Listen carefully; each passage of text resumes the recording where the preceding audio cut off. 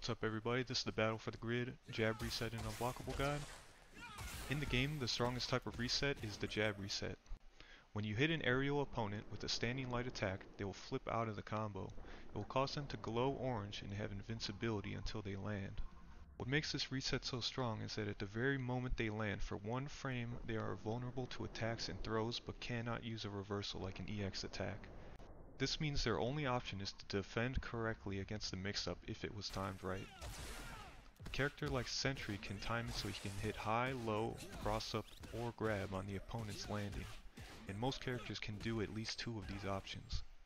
What really makes this type of reset so good is that if you have another character available, you can create a true unblockable setup. The easiest ways to set this up is with characters that have a slow standing overhead like Sentry. This gives you enough time to jab flip, start the overhead, and then tag into your next character to use a low attack.